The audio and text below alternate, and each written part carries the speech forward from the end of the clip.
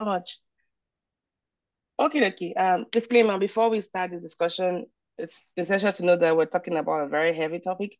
The flyer probably gave that away. So it's related to suicide and mental health. We acknowledge that these topics can be quite heavy and can also evoke some triggering thoughts or distressing thoughts for some listeners. So if you or someone you know needs immediate support or guidance, please seek mental help and helplines in your areas. Your well-being is very important, and we urge you to prioritize that self-care throughout this conversation. Welcome to the Sibyl podcast. My name is Mo. I am the host of this podcast, and today we'll be talking about suicide, especially how to safeguard preteens from suicide. According to the World Health Organization, suicide ranks as the second leading cause of death among those that are aged between 15 and 24 years globally. So today we're diving into this crucial topic with a panel of experts dedicated to understanding and addressing this pervasive issue among today's youth. And our distinguished panels, they bring a combined wealth of experience and expertise, both personally and professionally.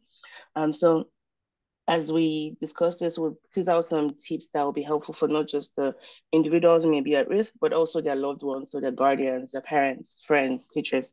So it's going to be very all encompassing. Our very first panelist I would like to introduce is Jessica Puri, originally Nigerian. She's a wife, a sister, and a daughter, and a wonderful friend of mine. She received a Bachelor of Science in Biology from Loyola University, a Master's of Public Health from DePaul University, and doctoral degree from Northwestern University Feinberg School of Medicine. She's an instructor of public health at Northwestern University and DePaul University. She's also a content writer for Kuth, a global mental health app, sorry. Her research interests are in health equity, mental health, and advanced childhood experiences, what we'll call ACEs. And she's also particularly interested in gender-based violence and female genital mutilation and cutting, which if you've listened to this podcast a lot, you know she's not new to the podcast. As a lecturer and writer, she enjoys simplifying complex topics and making uncomfortable subjects into conversational pieces for any audience. Our next panelist I'd like to introduce is Doc Ayomide. You've known him a lot on the podcast. He used to serve as a one-time co-host as well. He's a wonderful old friend of mine, and he's a writer and a psychiatrist who spent over a decade thinking, writing, and speaking about what it means to be human through the lenses of behavioral psychology, culture, and faith. He has been featured on various Nigerian radio and TV stations, on international media, including HuffPost, and he's been invited to speak at the TEDx. He had his medical and psychiatry training in Nigeria and now lives and works in the UK. He enjoys reading fantasy fiction and theology texts. You can say hello to him on Twitter or shoot him an email on hello@docayomide.com. Last but not the least is Dr. Mathero Michelle Nkalamba. She's a native of Malawi. She grew up in Lilongwe, which is the country's capital, alongside her 7 siblings. She pursued her education in psychology, obtaining the Bachelor of Arts in Humanities from the University of Malawi, an MSc in clinical psychology from Bangor University in UK, and a PhD from Rhodes University, supported by the Bates Trust Scholarship. So the Bates is similar to a Rhodes Scholarship, but it's really mostly for those in I think, Zambia and maybe Malawi. She also specializes in global health, mental health, by focusing on preventive mental health approaches. She provides psychological support, psychosocial support in high-risk settings and employs what we call cognitive behavioral therapy or CBT alongside other methods. She ensures ethical research practices through her involvement within Malawi National Commission for Science and Technology, and she explores topics like HIV and mental health. She's dedicated to advancing mental well-being and ethical research standard as a chartered psychologist and registered clinical psychologist. As you can see, all these people are very loaded, both professionally and personally. So please, everyone, join me in giving a warm welcome to our esteemed panelists, and thank you so much to have you on the show. It's such an honor. All right. I guess let's just start with Jessica. You kickstart this as a pace setter because I remember, and I should also say thank you because you inspired this conversation. If you recall when you came on the podcast, you briefly touched on it and I was like, wait, what? I did not know that about her. You had shared on one of your episodes that at 8 you attempted suicide. And I won't lie to you, kind of took me aback because not that you can ever predict anyone who is at risk of suicide, right?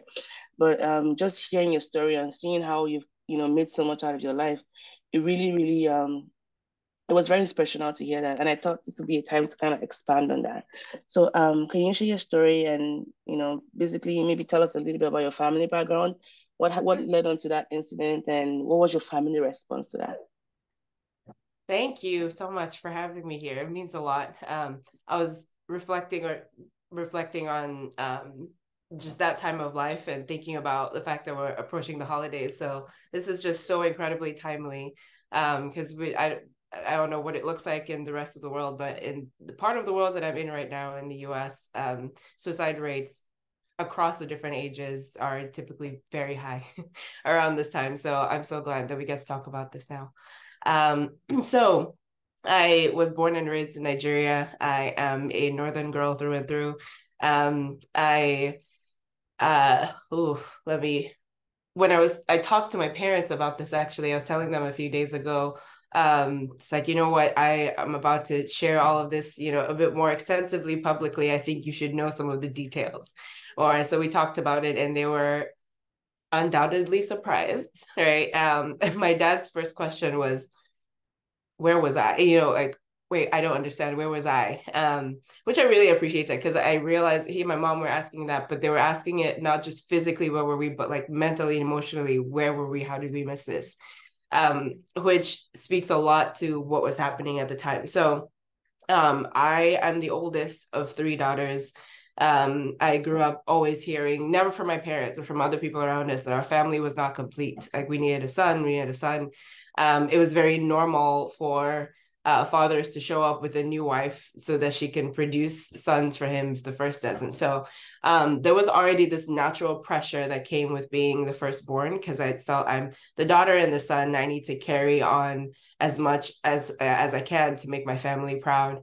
In fact, the first time I saw Mulan, I like, of all the Disney princesses, I related the most to her. I was like, she's doing what she has to do to bring honor to her family.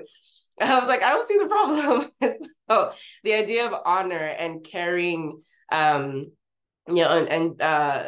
not disappointing your parents was very much part of the rhetoric. Every Nigerian movie would tell you, yeah, don't disgrace me, don't disgrace me. So it was very much part of the rhetoric then. I have very educated parents who were flawed, but did their very best. And part of doing their best was, my dad was away a lot for work, and so my mom took more of the child rearing. And out of her frustration and all of that, she would hit me.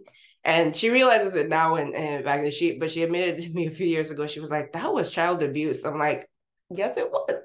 Um, which is a big deal for a Nigerian mom to admit. But there Amen. was, yes. So there was that, like, so I was living in fear. I was constantly, trying to manage expectations and all of that, because I would be whooped for the littlest things. Um, and I remember asking my mom one time if there was anything I could ever do to make her happy, because I felt like whatever I did would, trigger some kind of negative response. When we were talking about this a few days ago, she was like, "Yeah, I actually remember you asking me if you needed to pass all your exams for me to love you." And for her it was like, well, no, obviously not, it's fine, but it was my way of trying to gauge, like, what do I have to do to be hit less? So what do I have to do to receive love? um, at the same time, I'm like watching these movies and seeing parents hug their children and talk to their children, but I wasn't getting any of that. And so all of that kind of started to build into this, man, I can't do anything right. And at some point it was these like whispers in my head that were like, well, if I'm not here, then things would just be easier for everyone, because I just seem to be irritating everyone. Um, I seem to not be enough. So my dad is not staying around. He needs to go somewhere else to work, or he seems to enjoy his work better. And my mom is just so tired of us and all of that. So all of those things were building into the feeling of just not feeling enough and not feeling like I was wanted or loved, or like I was supposed to be here. Um, we lived in Dr. Michelle, you mentioned fresh food. So my mom had turkeys, she had pigeons, rams, cows, all of that. And we had two massive mango trees and one guava tree. And I remember seeing like imagery of suicide in movies, and it was like something with like someone knocking over a chair and hanging. And I thought, well, that seems like the fastest way to get this done. I didn't think of the weight of that. It was just I was so focused on just making things easier for everyone that I was like, okay, if I just do it like that, it's not messy, and they'll find my body and they'll be like, okay, well, life goes on. So for some reason I picked the guava tree. If I had picked our bigger mango tree, I mean, that tree was massive. It was established. It had to be hundreds of years old. It was very sturdy. The guava tree, not as much. And I remember being alone in our backyard. I had my plan. I had this little plastic chair that I was going to use, all of that. I had the rope, all of it. And, I put it over the guava branch. And by the time I like put the rope across my neck and released myself, or kind of knocked the chair over, the branch broke and I fell. And my first thought was, I can't even do that right. And I was like, okay, I just gotta pack and went about my day. And forgot about the rest of, kind of moved on from that. Like, okay, well, I can't successfully delete myself, so I guess life just goes on. I never really talked about it with anyone until I think it was almost a decade later when I was living in the US. That memory came back, and I was kind of starting to unpack the reality of my childhood and growing up in the North, but also going to boarding school for 6 years and navigating what all of that did to my mental and emotional health. But I think I'll kind of wrap it up there. But that is kind of that is what led to the attempt. But obviously, I'm here. Wow, I mean, there's so much to really unpack from there. Thank you for sharing that story. And I also really loved how you expanded on your parents' response of where were we. And I feel like sometimes as parents, we're in these few states where we just try our best day to day, but we really don't realize the impact some of our actions. I mean, growing up, we were hit as kids, and kids will have different reactions to that. And I imagine you grew up in a very, very loving environment. And saying that, all of that still came from that. So you mentioned something earlier as well as how during this time of the year, holidays are quite sensitive, even though the goal is to spend time with your family during Christmas and Thanksgiving. But you see that those rates are the rates of mental health issues and suicide, and especially being with some family members, can trigger some thoughts. So I know you relocated you moved to the US when you were young. I think you were 17 or so when you moved here, right? Yeah. How did you do that? I mean, like being by yourself and alone without support. Undoubtedly, that was very challenging. How were you able to safeguard your mental health during this time? And I know there's a spirit of a lot of Africans sending their kids, over here to get better education. Sometimes the kids are just left to their devices. 17 is awfully young. Some might, fare better than others, but it's too young to be in a place. So how were you able to do that? And when you talked about the feelings of suicide coming back again, what were some safeguard measures that you had to protect yourself during those times? It was quite a few things. So as far as support, I wasn't necessarily completely alone. I had family friends here who were Nigerian, Hausa speakers who did everything they could to make me feel at home. So during the holidays, so if it was Thanksgiving or Christmas, I would just take the train to go to the south side of Chicago to be with them. So their presence it was really a gift. I will say though, there was this almost a cognitive dissonance that was happening where I wasn't thinking about my mental health. It was just like, you have come this far. You are the first in your family, as my nuclear family, because both my uncles, or two of my uncles, schooled in Egypt. But I was the first, I guess, the first in my family to come this far for school. So it was like, don't embarrass them. Don't embarrass them. Like, whatever it is that you're dealing with in your mental health, that can wait. We're going to push that to the side because you have a job to do. Your job is to come be a student, represent your family, and just deal with whatever the mental health challenge is. Like, there will be a time for dealing with that. And that is not the healthiest approach.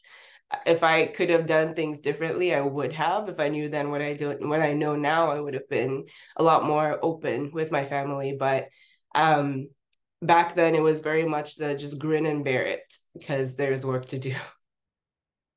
Got it. Thank you for that. Real quick, as a rounding off your session, would be doing casting your mind back to those times where you had the most difficulty, right? What words would you have liked to hear from your present self to your younger self, looking back on it? Oh, it's a good question. So a few different things. So a huge part of my story is my faith, right? So even the way that I ended up in the US involved dreams and visions. And there were very specific things that I prayed for that I knew, okay, Lord, I'm your child, so you're going to protect me and all of that. Um, However, there was a legalistic part to my faith that didn't allow me to be as raw and honest in my faith as I could have been. And so if I could say something to my younger self is it's okay to tell God that you feel confused, that you feel lost and you feel forgotten. Um, and like because God is not too scared. He's not scared at all. He's not surprised at your questions. He's not confused by your questions. Um, yeah, so I would push myself to be more honest and to practice some vulnerability, because that does not come with the culture. I love that. I think compounded with your position as a first daughter and the pressure, and you know, just feeling like you have to be that model for your parents and even your siblings. I can definitely imagine that complexity. Um, Finally would be, well, not finally, because I'm sure he will have some questions. Yeah. And I hate to ask it this way because the signs are usually often not so subtle. Do you think there were signs that you were giving off but people didn't see? I mean, what are some of the signs, you know, or what are additional things parents or guardians need to know to watch out for? I think it was the kinds of questions I would ask that could have been the signs, right? So I was looking for signs of being loved and signs of feeling enough. And so I would ask things like, do I have to do this? Or how do you feel when I do this? Right. So it's trying to kind of pull something. And when I was even younger, I guess younger than college age, when I was in secondary school, it was in the things I would do, right? So I didn't have Munchausen syndrome, but I would want to be sick so I could I could see some kind of reaction, right? Some kind of Sympathy, nurture yeah. sympathy, right? Yeah, and I realized, thankfully, it wasn't Munchausen because I would not make myself sick. But there was that desire to be like, man, it'd be great right now if I had some kind of health issue, you know? Um, and so the signs are very subtle, and I think they show up differently in different children. I don't think there's necessarily a template that fits all. And Dr. Michelle, I'm sure you can speak more to this. But as the oldest child who had more of an avoidant personality because I didn't want to feel like a burden. I wasn't presenting in signs the way that a more anxious child would, if that makes Yeah. sense. Wow. Thank you so much. And we'll be right back with you. But let's go on to Dr. Yamide. Starting with you, what sparked your interest in psychiatry? I feel like I already know the answer to that question, but for the sake of people who don't really know it yet, and while you're answering that, could you shed light on the complexities surrounding preteen mental health and suicide prevention? Um, thanks for the questions. And thank you again, Jessica, for sharing that story. I feel like because I remember hearing the shorter version of the story, and yeah, thanks for going into like a bit more detail on what it felt like and how you got to that point. Especially because yeah, in what sounds like a really difficult time. Um, how did I get into psychiatry? It's a combination of a bunch of things. One was I've always been interested in psychology, in like so one of my so funny stories is I read this book on child jealousy when I was like 8 or 9. And it was just because I went to my grandparents. So my grandparents, we used to go to my grandparents every Christmas, and they had a pretty extensive library, and I would always, every time we went there, I would just go to the library and look for a book I hadn't read yet. And because there were so many books and we used to go so infrequently, it took a few years before I felt like I think I was well into my teens before I was like, do you know what? I think I've taken everything I want. Yeah, I didn't read every single book they had, but like I read everyone. And the interesting thing was, as I got older, I would find books interesting that had been there the whole time, but I hadn't really been interested in. So that was something interesting to observe. Anyway, I picked up this book on child jealousy. I have no idea why. It was a small book, so that probably contributed to it. And it was just very fascinating. I was just about like children being jealous and how that could lead to like, regression and how that could lead to like bedwetting. And I was already familiar then with the, issue of like kids bedwetting a bit older than you'd expect. I sort of started thinking, maybe be jealous of a sibling, and all that sort of thing. I probably didn't understand a lot of what was in it, but it was enough that I think I was just really curious. Like, wow, people are very complex, and there's so much going on under the surface, and I was just very curious about that. And then I sort of put it aside because although I knew that psychology was a job, I did not know until well into my adulthood a single actual human psychologist that was not like on TV. So it never really crossed my mind to study psychology. It was just, also in Nigeria, I was not one of the four sort of, the four career options. And I've heard lots of people in African countries and, some of my Indian and other friends, Asian friends as well, talk about, doctor, lawyer, engineer, failure. Those are your options, right? So, so psychologist was unfortunately not in that list. And yeah, I think I ended up going to medical school, but I realized very quickly that I was more interested. I remember telling my mom at one point that I realized I'm way more interested in the mind than in the body. But then I didn't know then that I wanted to do psychiatry yet, because I remember feeling like, okay, I am interested in psychology, but psychiatry is like mental illness, right? And I'm more interested in like, why do people do things? and and this just feels like, yeah, forget why they do things. We're just going to get to them when they break down. So for a while, as much as I did actually enjoy my psychiatry posting, which is criminally small in medical school, it's like a week. No, sorry, it's like a month in most medical schools, 6 weeks in some places. It's in the current the hospital where I currently work, we get medical students and they still do 4 weeks. They do 6 weeks, but they do 2 weeks of teaching, so it doesn't really count. So they only spend 4 weeks in the hospital. And yeah, I went into medical school, did the 4 week psychiatry posting. It was very short. Just for context, other medical postings are like 3 months. So just give you and which is wild when you think about the fact that psychiatry is something everybody ends up interacting with, no matter the specialty you go to. So Explains a lot. You would think you should have a little bit more of an idea of what's going on here. But nope. Anyway, so I ended up doing it, and then I didn't get, unfortunately, to do it in my house job year, my foundation internship year, which I think was how some people ended up deciding, oh, do you know, I think I want to do this. But at some point in the year after that, so in Nigeria, you have to do your community service for after you finish uni. And some point during that year, it just sort of fell in place for me. And it fell in place for me in such a very weird way, because it was like, the minute it fell in place was like, duh, like, why was I even considering anything else? And like, this is so obvious. I can't even believe I didn't see it before now. Obvious. I mean, from a Christian point of view, I that's one of those things where I would feel like it was God that just sort of like opened my eyes to see it, But from a psychological point of view, it was just like a sort of like instant moment of clarity, right? So depending on how you want to describe it, and that was it really. I think I practiced medicine I did my internship year, I did community service year, I did another year in private practice after that, and I did psychiatry, and I never looked back. Oh dear. So Thanks for that. So what do you think are some of the complexities surrounding, preteen mental health and suicide prevention? the main complexities are they're preteen. And you work with them a lot, and yeah. Well, so I've worked in the other weird thing is, I don't know if it's not weird. The same year I graduated from medical school and started like internship, that exact same year I started volunteering with young people, which is a sort of a whole other story why it happened that year.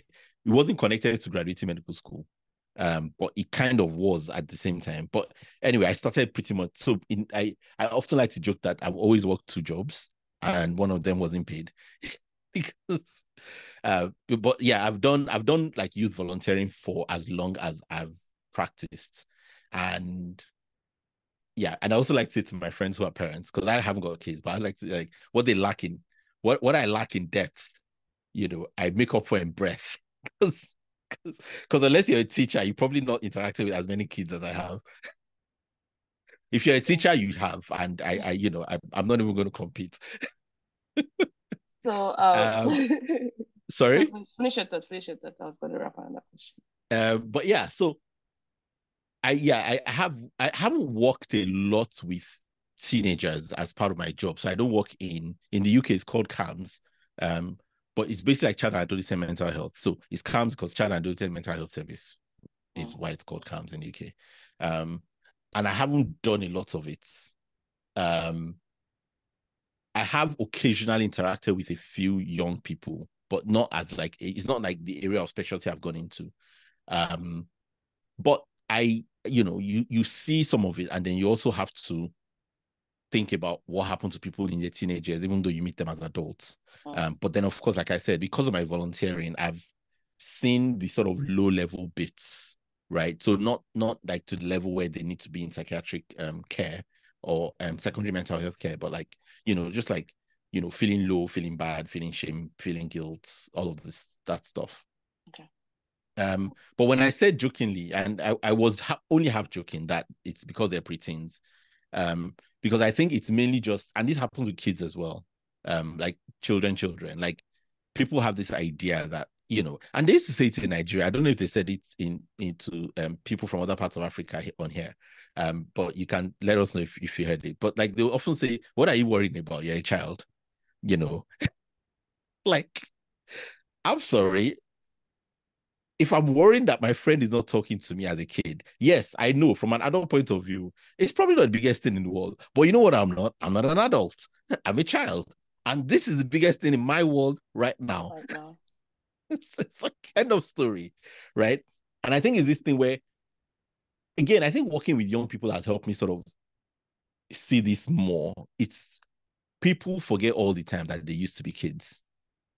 So a lot of what I do in interacting with parents is sort of reminding them, but this is you, right? Like it's not like this child just did this thing that no child has ever done. It's literally what all of us did and what they're doing. Like this is entirely, like I have 2 definitions of normal. There's the normal of what you would like things to be, but there's the normal of what normally happens, whether you like it or not.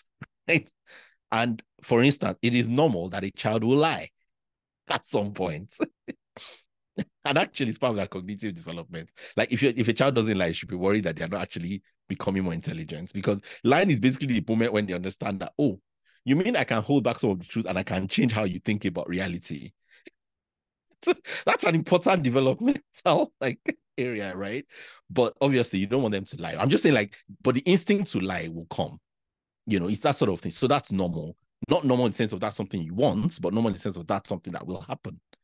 And so all of this stuff is normal. And I think adults forget all the time that they were formerly kids and that kids feel things and that those feelings are no less strong because they're children, right? Like the anger is real, the shame is real, the guilt is real, the grief is real when a child loses, something or someone. And all of these things are real. And so a lot of what we can help kids with is just, helping them to name their emotions, helping them to there's a really good book that the consultant I work with always recommends, which is you'll see why this is funny. To everybody that comes into the team, to every doctor, and it's called How to Talk So Kids Will Listen and Listen So Kids Will Talk. You may or may not know the book. This book appeared in Spider-Man Into the Spider-Verse, by the way, which was very exciting for me. It was a moment. Anyway, but yeah, the point of the book is, even though we work with adults, it turns out that the things that work for kids work for adults. Because kids and adults are both human at the end of the day. Adults are just better at hiding some of those things. Like adults throw tantrums, but we don't call them tantrums, right? We just say, oh, he's shouting at everybody or whatever. Like at the end of the day, it's a tantrum. Like, do you know what I mean? Adults sulk, adults do all the things kids do. We just do it in sort of socially acceptable ways. And so it turns out that all of this stuff for kids, and one of the big things in the book is about like helping kids name their feelings, helping kids. And one of the challenges, I think, is that a lot of people become adults and they still don't know how to discuss how they feel, because they didn't learn the language for that, right? And I feel like listening to what you were saying, Jessica, I feel like that was part of what you were struggling with, was you were feeling things and you couldn't talk about them because you didn't have the language to talk about them. And the language that you had wasn't helping you talk about them. And so you couldn't talk about them. And so even if someone had asked you about them, you probably couldn't have said anything, right? Because you didn't have the language. It's like if you don't have the language, you don't have the language. Like there's nothing you can do. Do you know what I mean? So yeah, I think, but and then the only other thing I would say, which Jessica also mentioned, is that with kids, you see slightly different expressions of these things. So you don't see the necessarily adult expressions. And so it's especially for younger kids, preteens and children, it can be things as like kids will sometimes say things like what you were saying about the sort of Munchausen's thing. That's actually very common. It's not Munchausen's though, by the way, at that level anyway for a child. But yeah, kids will sometimes say, well, I feel a tummy pain or something. But actually again, it's just because they don't have the language for. I'm not saying that every time a kid feels a tummy pain, they're depressed, obviously. Sometimes a tummy pain is just a tummy pain. Most times, actually. But if sometimes if you've tried everything and nothing else is working, it's probably worth thinking about helping them with language for how they feel. And a good way to do that, actually, even before they start to feel those ways, is to say, when you see a child demonstrating something that looks like an emotional reaction, like anger, for instance, a good step is simply to say, you're angry, right? Or just like literally say what it is, and then say, do you want to tell me why you're angry or whatever? Like, just, you're not, and I think parents and adults in general often fear that they will be telling the kid that's okay. And it's like, no, it's like if someone is bleeding and you're asking them how they started bleeding, you're not saying it's okay that they are bleeding. You're just trying to understand how the bleeding happened, right? And so it's the same. It's just giving them that space to say, okay, why are you feeling this way? What happened? And unfortunately, the first thing we normally do, and sometimes even adults do this, is, well, you shouldn't be angry. It's like, I don't know, maybe it's a little late for that, because you know what, I already am angry. It's like saying calm down. It's like saying calm down. It's like, yeah, like, how it is when someone tells you to calm down and they're like, I'm calm, which is always hilarious. Right? It's yeah. So it's like, well, they're already angry. So maybe it's worth thinking about how it's like, again, this may have happened to you as kids. It happened to me. You break a plate and somebody will be like, why are you so clumsy? And it's like, I don't know, but like the plate's already broken. So, also, it wasn't like it was intentional. So,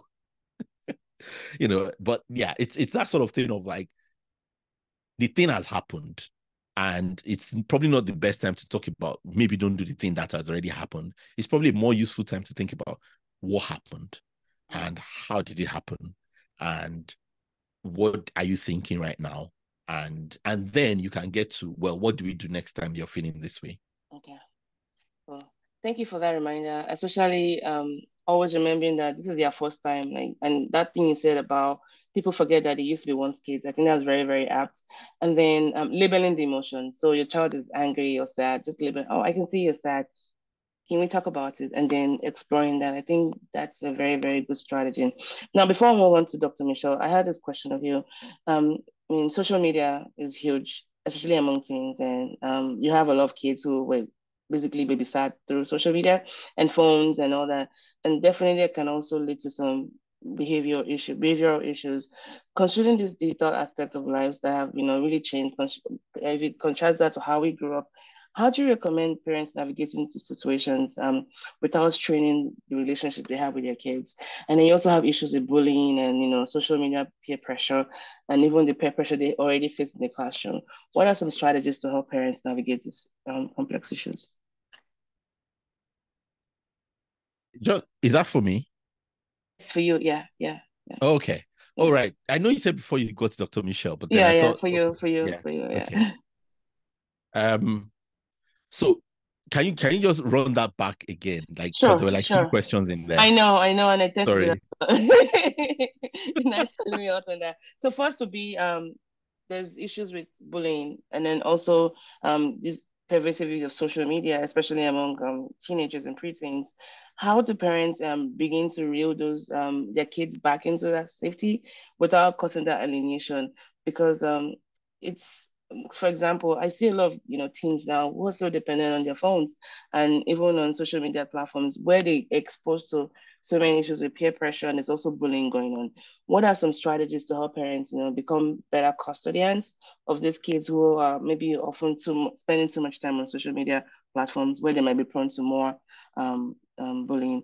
And I think Jessica would also like to pitch on this when you're done talking. So that'll be nice to see.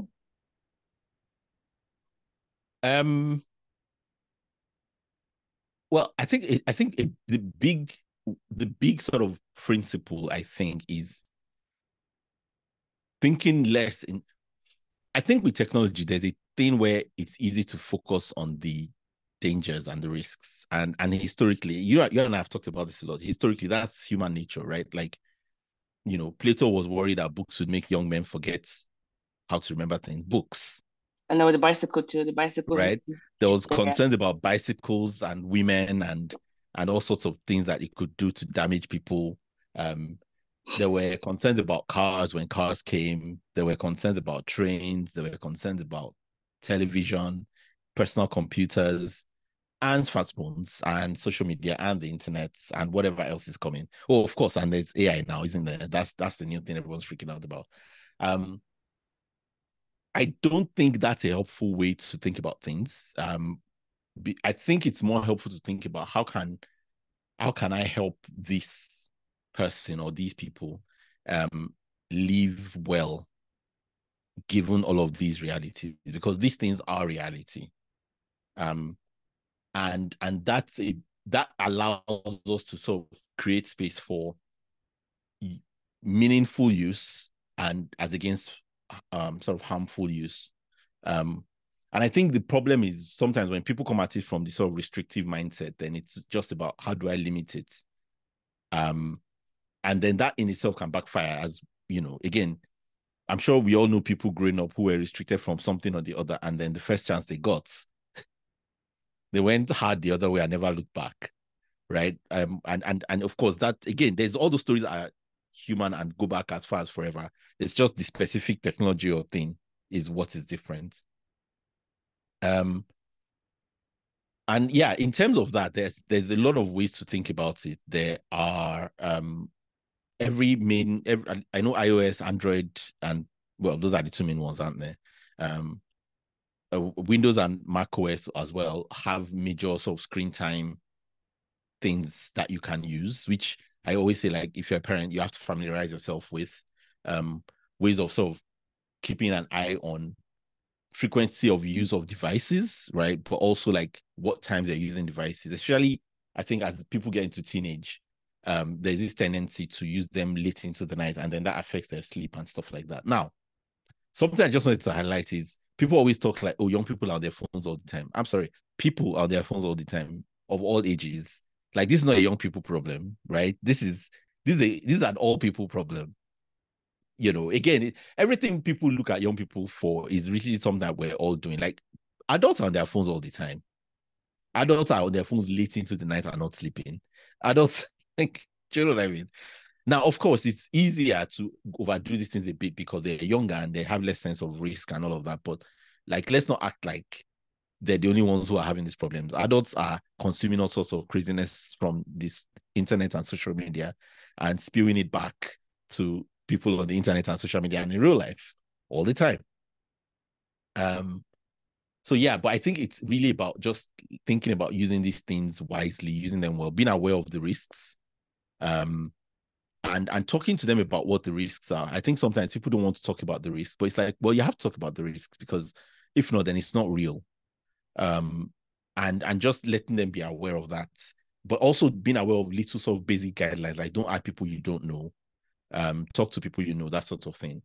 I mean, just use as an example of like how social media can be good. I know some kids who it's their main way of, they play Roblox or Minecraft with their friends and family members across the world, and they're keeping in touch almost every other day through Minecraft and Roblox. Now, they could also be talking to some random people, but I think these particular kids, they've been taught enough and understand enough that that's not a wise thing to do.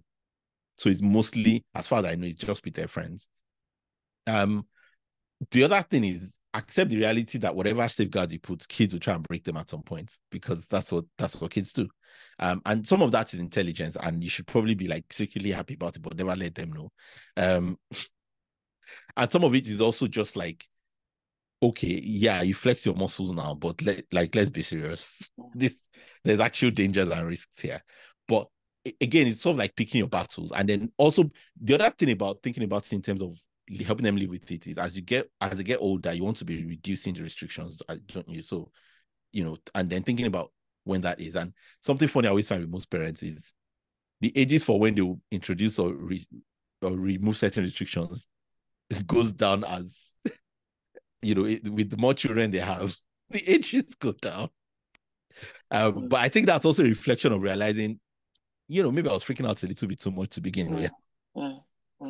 Thank you so much. Jessica, you wanted to chime in on this one before we go to Dr. Michelle? Yeah. Mo, could you please repeat the question? I want to be sure I don't It's about social media use, bullying, and parents becoming more proactive in that regard. Yeah. Yes. So one of the things I see a lot is parents, and I will first disclaimer, I'm not a parent. So I'm sure there are things that parents can speak to that I cannot yet. But I will say I see several parents falling into this not my kid syndrome, or like NMK syndrome. It's not original. I heard it somewhere. The disbelief that your child could be the bully, or your child could be could be on the receiving end of bullying. And so out of that mindset, they don't take as much time to learn what their children are learning, because they're adults. They have other things to deal with. So you really can never learn too much of what's normal for your child now, and drop those expectations of what your child could be doing. They're people, like Armidia was saying, they're people.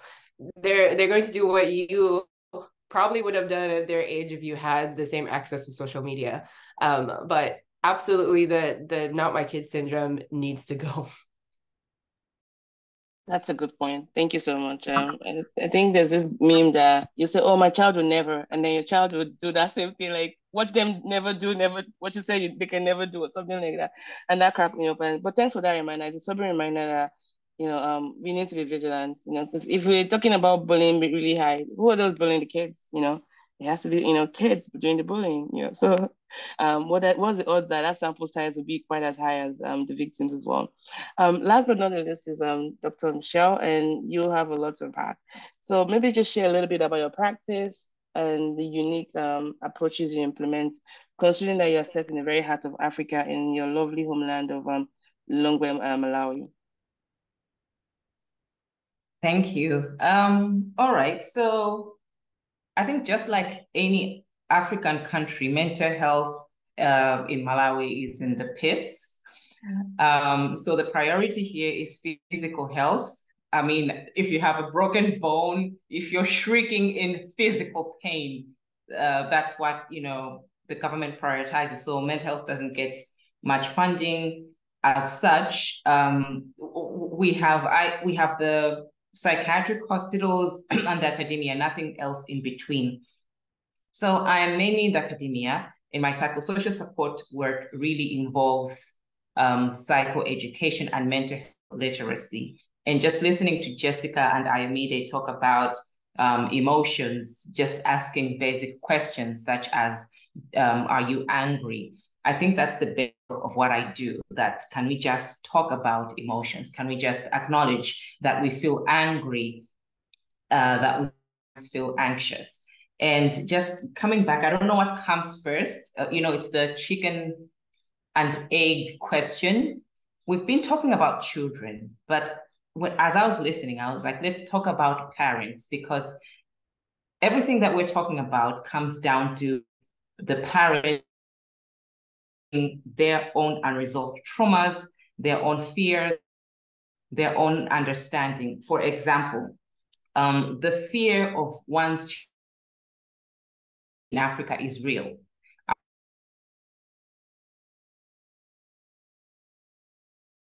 Experience poverty, you don't want your children to experience that. So that's where the pressure comes in, get everything right, get a such, you push your children. I've got a 7-year, and I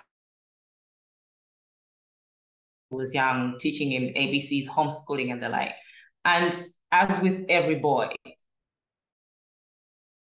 really like to read when you force them, all right? So, and then he reached 6, 7 interest, but he does love listening to me read. So, and then I go to school, I feel the pressure, and as is typical of teachers in Africa, oh, you know what, that kid is doing that.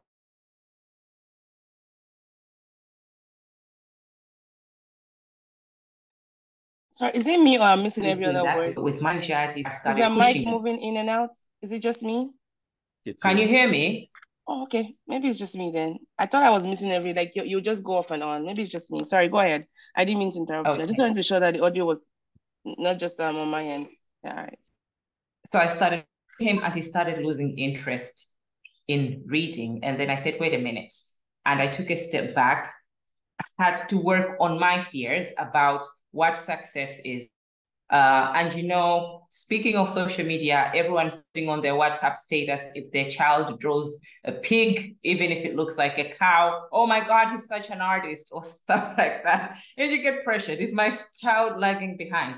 So I had to sit myself down and say, okay, what are these fears doing to your son? You're lowering his confidence. You're putting pressure on him. He's now disliking what he needs to do. So just to mention that in whatever you were talking about, it's also sort of like digging the root of the problem, that kids, it's the parents' anxieties and fears on their kids. So it's not only our psychological makeup or unresolved traumas, it's the cultural messages we carry that are invalid, all right? So for example, if your kid wants to be an artist, if in your society if that's not success, we know we have to get over that, all right? Not interested in science, that's okay. If he wants to do something else, do music. We're just discussing with my brother the other day. He said to me, we send our kids to good schools, whether they're posh private schools, but if your child decides to open a bar beside a lake and sell, I don't know, beers, that's the thing. So I just wanted to mention that with emotions, it starts with the parents. And with African communities, having children is like a successful thing. It's like, now you're holy. It's like, I can say this as a psychologist, that other people are not equipped to be parents themselves because they're still carrying the trauma, and other people, especially those who have got unresolved issues, are the ones that contribute to the poor mental. So I just wanted to get out of the way. So my approach is really in that sense, that can we talk about mental health? Can we acknowledge that there are these emotions that need to be addressed? Can we acknowledge that what we do to each other has an impact? Can we acknowledge, can we look at someone and wonder how they're doing? Can we look at our kids and ask them, how are you feeling today? So even just explaining concepts like what mental health is. What does it mean when someone says I'm depressed? What does it mean when someone says I'm anxious? What is making them anxious? What are their fears? And really, I see a big difference when people say, oh, all right, I remember this other day or this other time when I lost my, grandmother, I was just feeling this way. So I was actually, grieving. So if you put a name, like Ayomide said, if you put a name to what you're experiencing, it's like you've named the monster and you can, better able, to deal with that. So I also tap on the resources that we have. As I mentioned, I'm not going to go into a counseling room, or you're not going to talk to a therapist. So we are in a society where there's a lot of structures for social support. We're actually a very communal society. So if there's a wedding, if there's a funeral, or just gathering. So I also utilize that because to me, social connection is important, feeling that you belong, interacting with people. And in Malawi, it's that sort of country where you'd go into a minibus or a minivan and strike a conversation with a stranger all the way for 2 hours. You talk like you've known each other for years. And that, understanding each other, just, getting each other, sharing jokes. And at some points, you'd sit in a minibus and just listen to two people converse, and people would just join in. So for me, that instinctive social connection, feeling that we're one. I studied in Bangor, in the UK, miserable place. On top of that, I remember days when I would not talk to anyone, right? I would go, and after the end of the day, I would think, I haven't even talked to anyone. I went to Morrison's to get my bread. But I didn't really talk to anyone. I didn't have eye contact with anyone. I mean, how would that, make you feel? So I encourage that. And so you might not actually be talking about what's bothering you, but I think that connection with other human beings. So I really like tapping into that. And I also believe that because Malawi is very raw, very natural, that works on our mental health, because it's just really a beautiful country, beautiful weather, and beautiful people. So despite the adversity, I think it's that sort of country where you can't help but smile, whether it's the people or what you've experienced.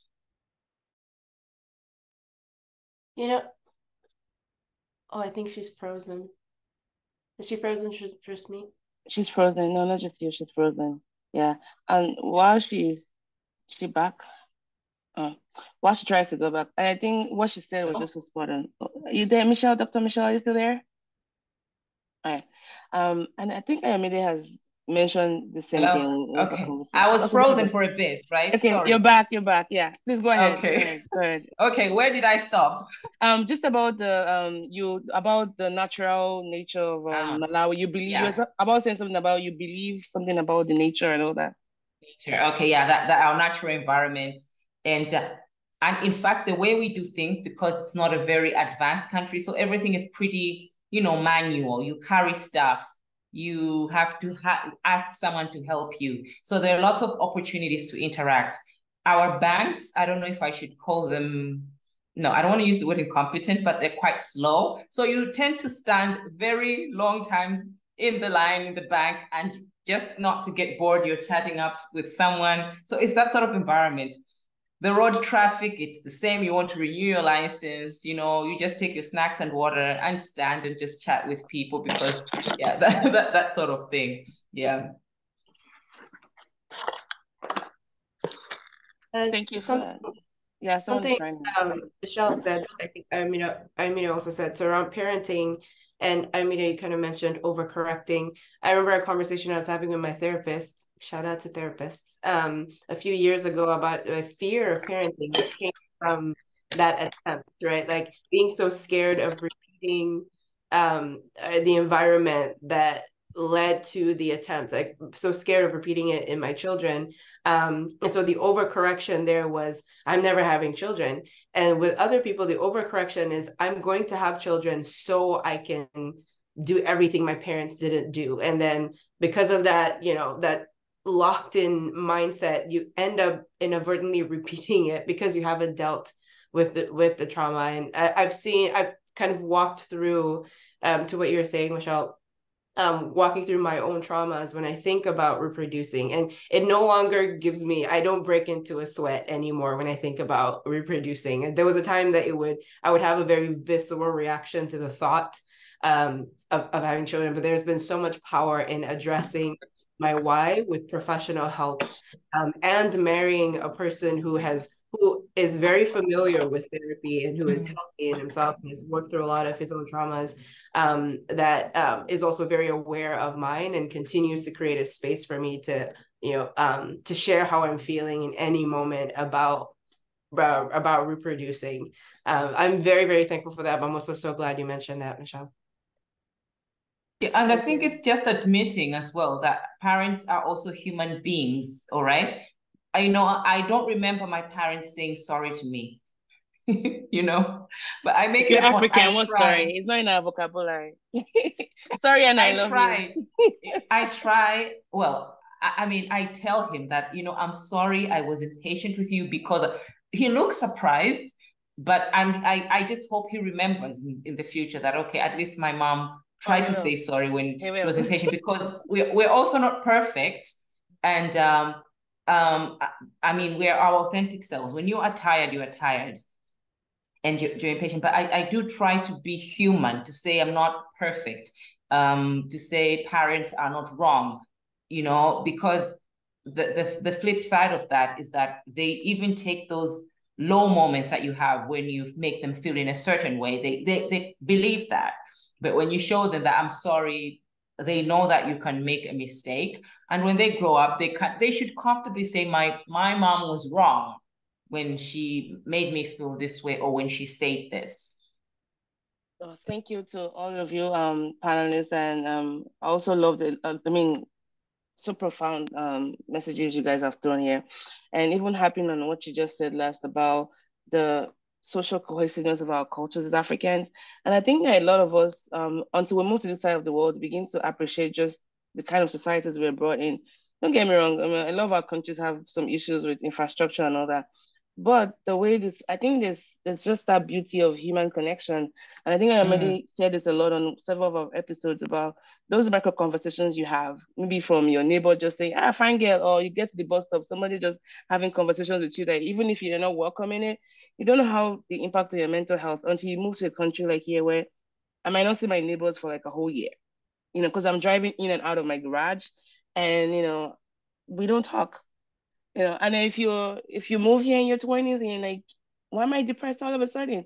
No one talking, no one checking in on you, and that really impacts your mental health. And I know we've talked about traumas and all that and physical abuse. I should also stress the importance of verbal abuse. Those can also play a lot of role, especially when you're older and those are things you keep playing over and over again in your head. And I think this is the space to acknowledge that, as parents, we have a lot of work to do, but there's also grace. And I think having those conversations, for me, becoming a parent, I've had to really undergo therapy because I would just find myself doing things that I know was very against my own very nature. And there were things I learned as a child growing up, just the instant reaction and just, losing control and giving myself grace and redeeming the situation. My daughter is 4 and I tell her I'm sorry so many times. And she knows that word so much. She's saying it back to me quickly when I'm like, I'm sorry, and I forgive you. I love you. I still love you. So these are some of the things I've had to learn. And our parents, they did their best. But again, the importance of that trauma that you talked about and finding out what makes you tick. I think those are the supporting words that I'll leave today. Now, moving on to our Q&A. And the first question I would like to ask all of you would be this. First of all, let me ask the question that was posed by one of our listeners, Nelly Pausa from Zimbabwe. Thank you. She was like, what advice can you give parents when building their relationships with their children to avoid suicide? So let's start with that. Can I start? Sure. I think for me, it's what I said earlier on. Talk about emotions. Normalize emotions. Don't demonize anger. Don't demonize when a child is crying. And create a psychologically safe environment. By this, I mean an environment where the child is able to express their emotions without feeling that they'll be penalized or without feeling that they'll be told off. our reaction to a happy child should be the same reaction to a sad child. Easier said than done, because what usually happens when a child exhibits negative emotions, it triggers us, especially if we have what I already mentioned, some trauma in our background. So if you see a child distressed, and if as a child, when you were distressed, you were shouted at, it triggers that, and your reaction also becomes a trauma reaction. So it's important to learn to respond to any negative emotion as kindly as you would any positive emotion, so that the child should feel okay expressing both emotions. So like I mentioned, I think it starts with the parents. These conversations never take place when they teach you about breastfeeding, they teach you about changing diapers, they teach you about everything physical and practical, but this just never takes place, to sit down with yourself and say, what are my issues? Even more so when you're coming from two different backgrounds. I'm a single parent, so I don't know, I should say luckily, but there's no parenting style, different parenting styles. So you can imagine if you're parents from different backgrounds and you're reacting differently to these emotions, all right? So for some, you may react. For others, they shut down. I know parents who just like emotionally block, their children, to say, okay, they're like not even responding when the child is crying. They're looking at them like, a blank face, and the child is confused. So start with your own emotional literacy. What are your triggers? How do you react emotionally? And coming down to actually understanding the emotional issues that children have. Ayomide alluded a lot to those, but just understanding that self-harm or suicide attempts don't just occur. They're usually prolonged mental health issues that haven't been attended to. Depression, anxiety, and as Jessica was explaining, I think her home environment was very highly anxious, where you would be walking on eggshells, second guessing, what should I say, how should I be? So issues like depression, anxiety, when they are prolonged, they build up to that moment. And this is because as human beings, we're not born to tolerate a lot of emotional distress.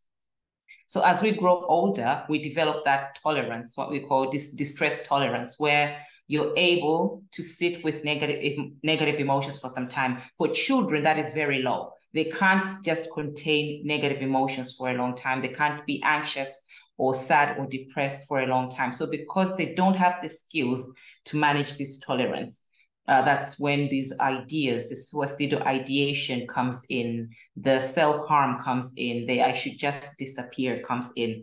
So that's why it's important to, like I mentioned, just normalize negative emotions. It's okay to be angry, cry, and teach them how to emotionally regulate. You can cry, and then they learn how to regulate. So it should be normal, even as an adult, when you're angry, to cry. And once you know that you're going to stabilize. But for some, it's like, oh, I can't feel bad. I can't feel like this. Therefore, I should end this pain.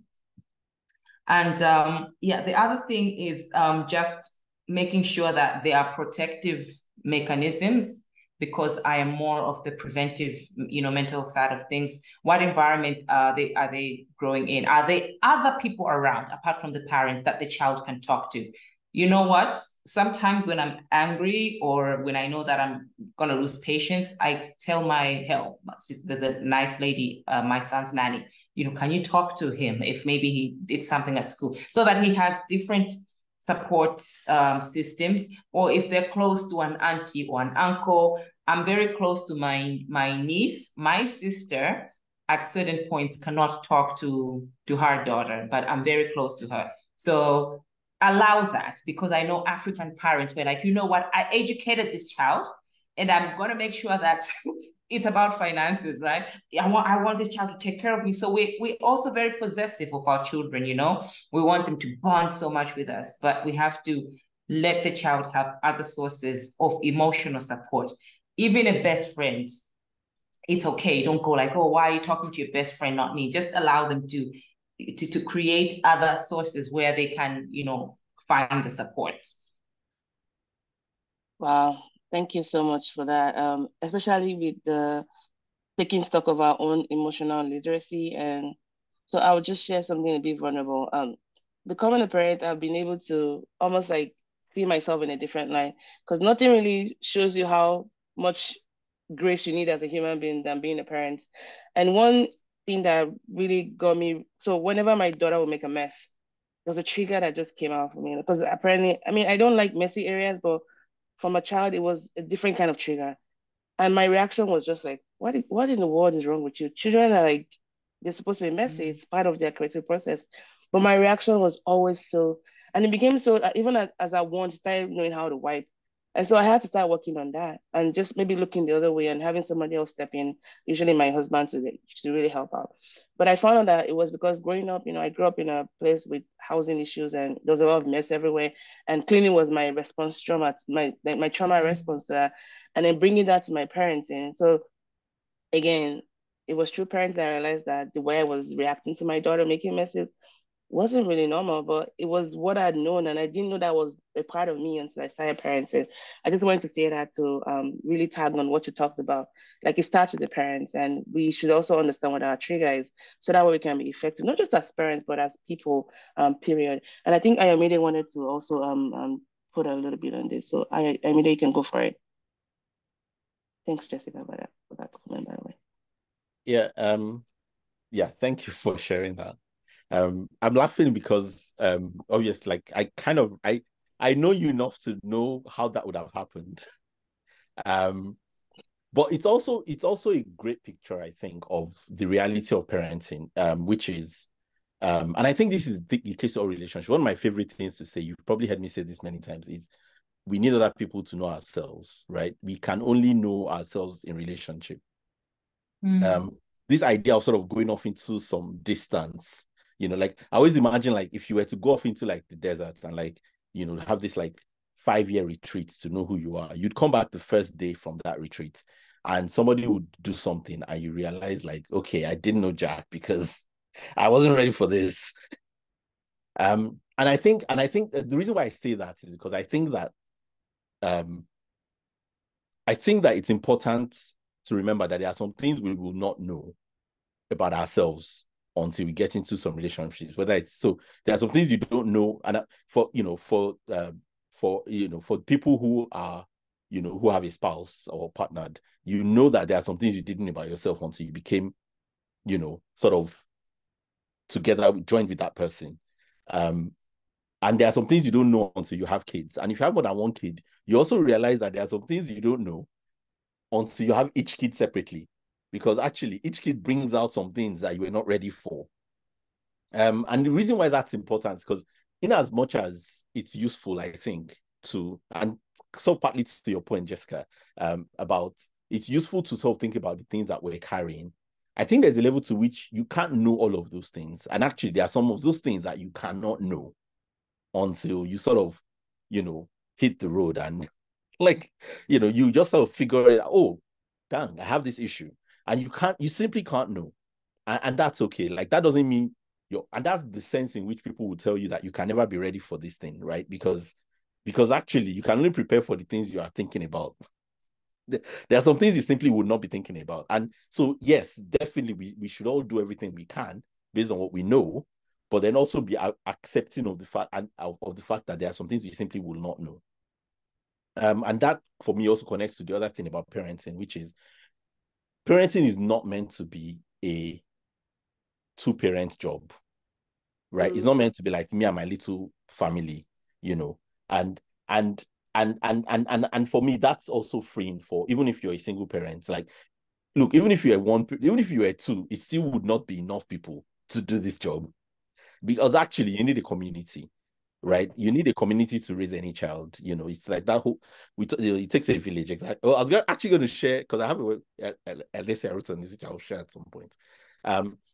But it takes a village, right? We can't, and I think one of the big challenges is we live in a time when parents have all of this pressure to be perfect and to have perfect children, but at the same time, when there's no support for the parents, right? So And one of the ways I've seen that is like sometimes when you see parents, a parent with a child in public, and the way people are looking at the parent, like, and maybe they're struggling a bit, and like people are looking and judging. And I think about like, but in a different context, at least when I grew up, when that kind of thing was happening, it would be people coming around the parent to say, okay, what do you need? How can we help you? Do you want to take a step away and let us help you care for this child? Right? It was like, no, it's our job. It's not your job. And like, deal with your kid. What is your problem? Right? And I think the problem, so for me, and the reason why I say that is because I think when parents struggle with kids, it's easy to start feeling like, maybe I'm not good enough. And like, no, because you're never meant to do this by yourself. So yeah, you are never going to be good enough, if that's your definition of good enough, to do this by yourself. And like needing people is not a sign of weakness. It's a sign of you recognizing how this is actually meant to work, which is actually, so like what you said, Dr. Michelle, like, sometimes you bring your sister in, sometimes you bring the help in. Like you're pulling around you for support for this thing, because and like you should not feel guilty about that. That's exactly how you should be doing it, right? And the third thing I just wanted to add is, one of my favorite concepts in psychology, which is the good enough mother, by Donald Winnicott. And it's sort of this idea that actually it turns out that the parents who were doing the best job were the ones who just tried to be good enough. And so one of my favorite sayings from that is, good enough is good enough, right? We sometimes think of good enough as like it's bad.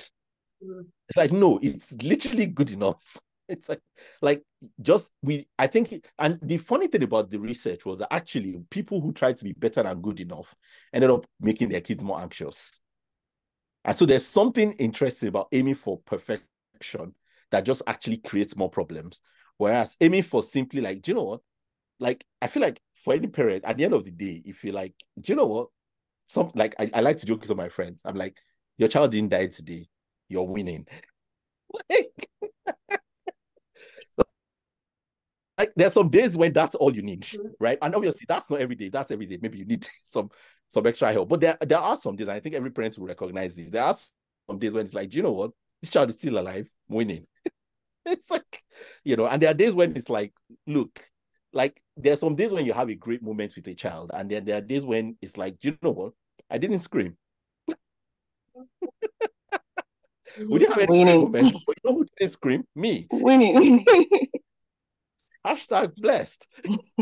There's this, it takes a village. This is, please, I want to hear other thoughts on this, but this is also kind of connecting to the question. I found this irony of like, it takes a village. I grew up hearing that, but where culture and religion kind of intersected with family culture was this, we don't wash our dirty laundry outside, right? So there are things that I know people in my parents' lives will never know about my parents' children. But those people should know, so they could speak, directly to those things. But we don't want to embarrass our family. Like, we don't want to make our parents look weak or like they failed. So I find that it takes a village is so much easier said than done. And it wasn't my experience. I didn't see my parents being vulnerable. But that was also their trauma response to not being cared for well. I realized they're better at this as they're getting older, because I was talking with them about this, and my dad was like, oh, tell them, like, for the podcast, he was like, tell them that we did not do a good job of being vulnerable and being clear. I was like, well, thank you for saying that. But also, you're in your 60s. If you said that when you were in your 30s, we wouldn't be here.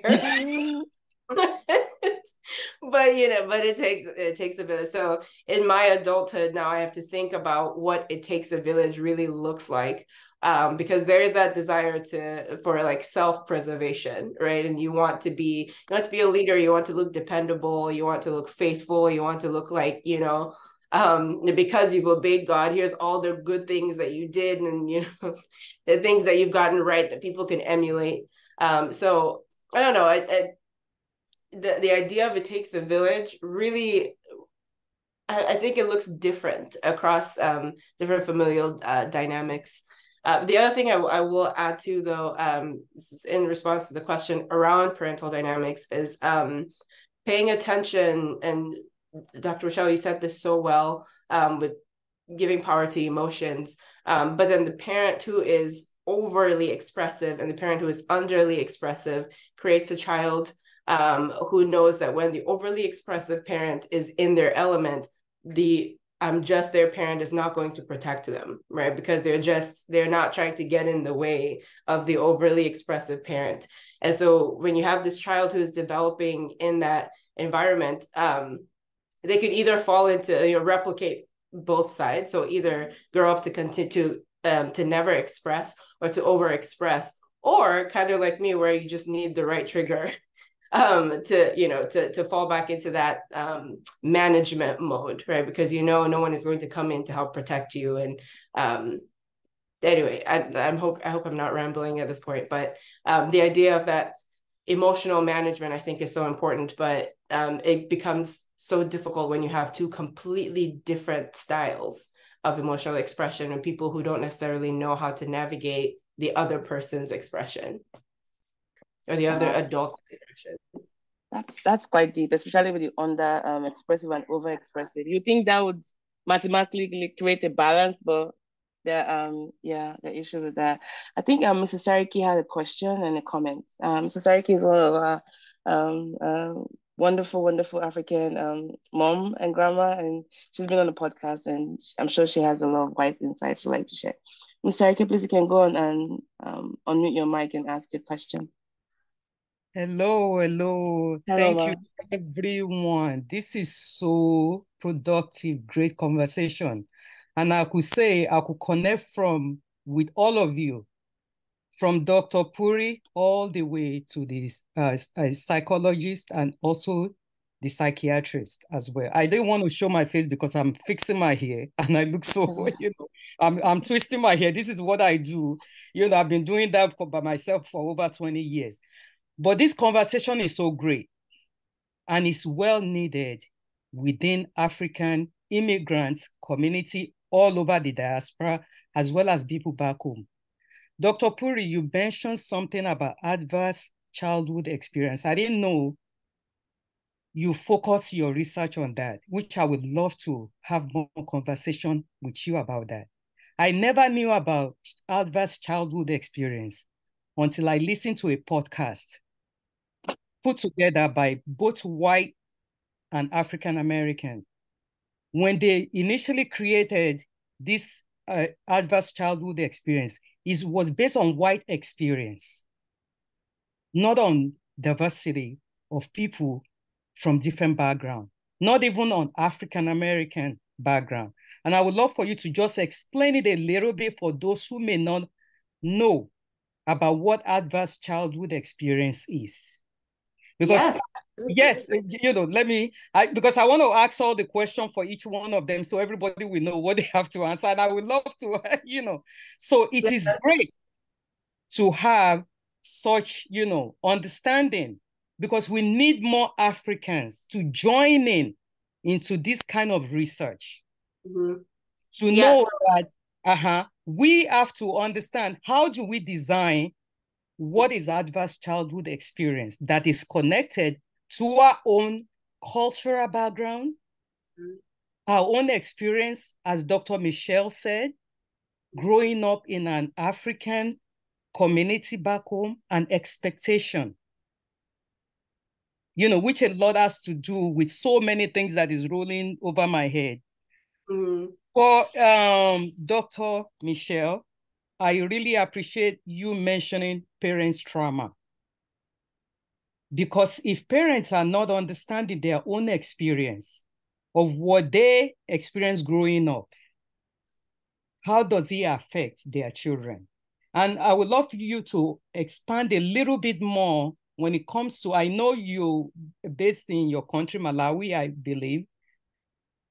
How can parents carry that to America or in the diaspora, anywhere they are, in terms of how it affects their children in upbringing? And for Dr. Adebayo, I really commend you regarding psychiatric, care. There's still a lot of stigma attached to actually seeking psychiatric help within African immigrant community in the diaspora, as well as back home. When I first started this podcast of Pansa Pansa, I interviewed a young lady who suffered from bipolar disorder in Nigeria. And she now have her own organization about the stigma associated with mental health. When she was going through it, how her parents didn't understand what she was going through. So within African immigrant, how can we educate parents to normalize that it's okay if your child is taking psychotropic medication? The same way physical health is important, so is mental health. I always tell parents, your head is the source of your humanity. It's where your eyes located, your nose, your mouth, every aspect of your human being. Because deep down, even in Yoruba culture, they will say, Ori lo nishe. That means your head is the sense of your direction of your life. So how can we normalize this kind of conversation? So thank you all for, and I'm going to speak to more Sibyl. I think I could invite each one of you to my Go ahead. I can do the introduction. I should have So thank you so much. Thank you. Thank you. We can start with Dr. Piri Jessica. So expanding on adverse childhood experiences, especially seeing how these measures preclude our experiences as Africans. Maybe just explain what they are and some of the constructs they measure, and how maybe having a parent in jail might not really be a problem, but we could having other issues as well. So I think that'll be a good way to get started. And then I will repeat Dr. Michelle's question and then also Dr. Ayomide's question in case they forget by the time they're about to answer. Thank you. Ms. Seriki, it's so good to hear your voice. Thank you for that question. So to expand on it a bit, there are multiple articles, books written on this, so we can teach a whole class on it. So I'll just give like the Spark Notes version. So we call them ACEs, adverse childhood experiences, but it became popularized in '96 when Kaiser Permanente in California partnered with Dr. Filetti to essentially try to understand people's how adversity in early childhood was connected to ill physical health in adulthood. So it was what we call a retrospective study, where you look at people with COPD, heart disease, and all kinds of asthma, like all kinds of conditions, and trying to see if adversity outside of their physical health could have been connected to it. And they found, or examples of an ACE would be growing up with a mentally ill parent, or growing up with an incarcerated parent, or an alcoholic parent. So again, the parenting thing plays into this as well, or your primary guardian, basically the adult who was in charge of you in your early childhood. And it was found that when people had more ACEs in their early childhood, they were more likely to have adverse physical health in their adulthood. One of the major limitations of that original study from '96 was that most of the, like Ms. Seriki was alluding to, most of the participants were male, they were white, and they were of a particular socioeconomic level. And so the study has been replicated over and over again in multiple states in the US and multiple parts of the world to expand on what ACEs could look like. So for instance, Philadelphia added, if you have been part of the foster care system, that counts as an ACE. If you've witnessed violence, if you've been bullied, that counts as an ACE. I will say, though, specifically with ACEs, they need to be context specific, right? Because some kids will grow up hearing gunshots, even if they were never shot themselves. That is an experience of trauma, and it's extremely valid. What I'm yet to see, and if I had bandwidth for this, I would do it, is examining ACEs among boarding school students in different parts of the world. As I went to boarding school, and when I tell you, we were surrounded by the P words, by pedophiles, and we were surrounded by multiple adults who were not well regulated. But we spent 6 years of our lives living on campus with them 9 months of the year, every year for 6 years. There are multiple ACEs that will come out of that. that kids within the same country that went to day school would not experience, right? So while ACEs are widely discussed, I think we miss out on a lot because we don't go as context specific as we should. But that's a very quick SparkNotes version of ACEs, and I know we can keep talking about it for a while. Thank you so much. For Dr. Michelle, so your question was about parenting in diaspora. So if you're able to answer that, yeah. Yes. So I'm also thinking of migrating at some point. So I also know that I will carry my fears of the new environment because we're talking about parenting in the African setting. We have a different social cultural makeup altogether. So wherever you go, there'll also be a different social cultural makeup that will trigger you. So I'll give an example. You know, let's say in the UK, drinking for 18-year-olds, 19-year-olds is normal. Dressing in, I don't know, something as short as they want to. Exploring sexuality in ways that are quite quite different from the way as Africans express their sexuality, even religious freedom. So it's now that, okay, you've left one environment, you also be confronted with a different type of things that would, you know, trigger you differently. The fears that you may have had in Africa, like, oh, my son or daughter want to get the best education, may not exist in, you know, the developing world. But now you have all these different fears. Is my child going to be religious? So I think for me as parents, we constantly have to adapt to our children's needs, emotional needs, intellectual needs, social needs, in a role that is supportive as opposed to confrontational. So I'll explain that. Confrontational means, you know, imposing things that you think should be in a certain way, while supportive means, you know, making sure that you're putting their well-being in the front. So easier said than done. I'm also an African parent. So, but at least when you think about that, another thing is connection. I think whatever phase your child is, if you maintain that connection, because I've dealt with adolescents where it's very different, where you have an adolescent or a child who is experiencing challenges, but they're still connected to their parents. You're better off arguing with your child, screaming at each other, than just having that child who has just completely shut down. They go to their room, they've lost their trust, they can't tell you how they feel. So I think, to me, the connection is important, that at whatever point, you know, maintaining that connection, that at least you can still talk. And yeah, it's a continuous process because we are also adapting to a new environment.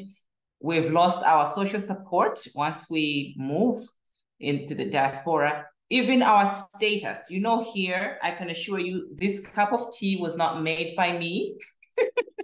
So I'll find myself having to do stuff for myself. Your status in the society changes. So that's another layer of changes or trauma that you're having to deal with. So as a psychologist, I think personal growth is lifelong. If you're going to live up to 80 or 90, you will still be growing with every challenge that comes. I'll give an example, which I think most of you will identify with. I'm not a fan of the royal family, but I indulge in it for entertainment, and they wear very nice clothes. So, you know, towards the end of her death, the queen, I mean, she had a lot of experiences, but the challenge that, you know, the Harry and Meghan issue brought was very different, you know? So there is no point in life where I think you'd say, you know what, I'm wise, I've grown, anything can come. So at that point in her 80s, she had to learn to deal with that family dynamic. So what do I do with my grandchild who is experiencing this? So if you also approach parenting in that way, or life in that way, to say it's lifelong growth, we'll have different lived experience at every phase in our life, and just be adaptable. Thank you so much. And last but not the least for Dr. Emily, we also have like a couple of questions that we'll take right after her. From Mr. Tereke will be mental health stigma, especially among African diasporas. How do we equip ourselves to be more open to admitting that my child might need to be, or I might need to be on medications for depression or bipolar or schizophrenia? How do we break down that stigma and equip parents, especially in the diaspora?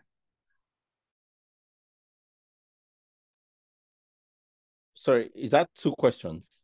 I think it's one question. It's just the stigma, mental health stigma around psychotropic medications, and especially for those in the Right. diaspora I that have think African descent. yeah, this is something I think about quite a bit, because it is well known. It is quite well known that um minorities, and actually I don't think it's just diaspora minorities. I think it's also just like Black Americans, Black British people, who are historically sort of British or American, have a historically lower rate of. I mean, Motolani, you've explored this in some of your research, I think, yeah, haven't you? Just the Yes. low health seeking rates, even for physical health problems, right? Before and you even cancers too. Yeah, it's everywhere. Yeah. before you even get to psychiatry, like even for physical health problems, there's already a sort of reduction in low health seeking in health, and it's different. You know, in the UK, you can probably attribute it to socioeconomic factors. In the UK and in the US, I mean, in the UK where healthcare is free in the NHS, you know, it's like, okay, that's, you can't just say socioeconomic factors, right? So some of it is just about sort of cultural ideas as well as suspiciousness of the healthcare system and all of that sort of thing. So yeah, it's a big problem. How to fix it is a trickier question, because it's something that is just sort of being acknowledged and starting to be looked into. I think at a personal level, which I suppose is the level we can, you know, I mean, like I don't think there's much value here in going into like the policy level. But at a personal level, what we can do is just for the people around us that we know and care about, just sort of having these conversations with them, talking to them. I think something I found very helpful is sharing our own experiences of seeking mental health care.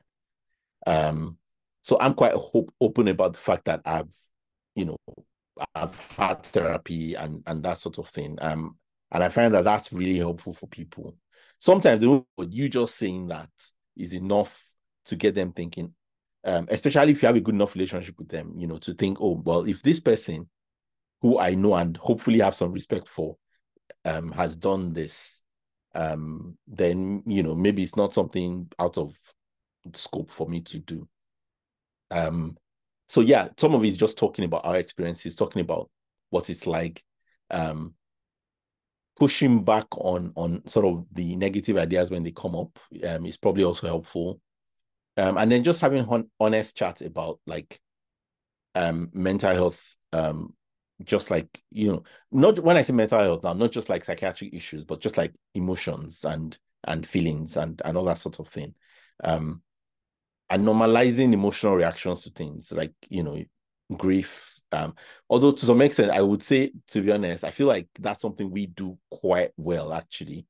I don't know about in the UK, in the US, but in the UK, there can be quite a bit of, you know, reluctance to express emotion that I think for us is quite normal.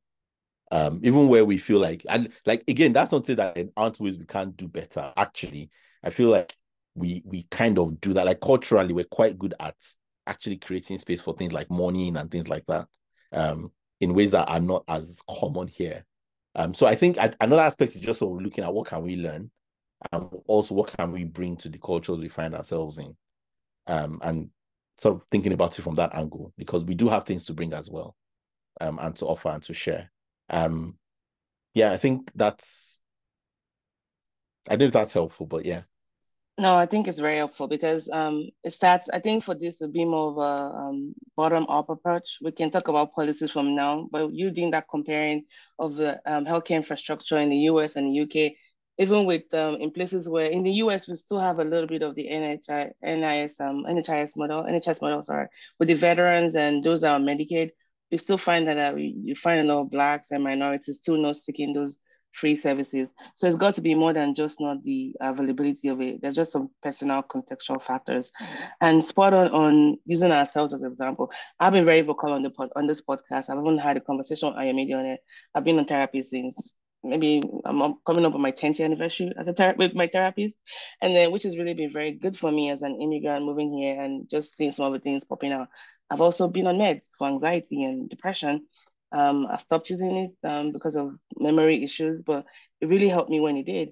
And so being normalizing that and just saying, even going on meds was a big issue for me because I had a lot of questions about how is it going to destroy my neural pathway.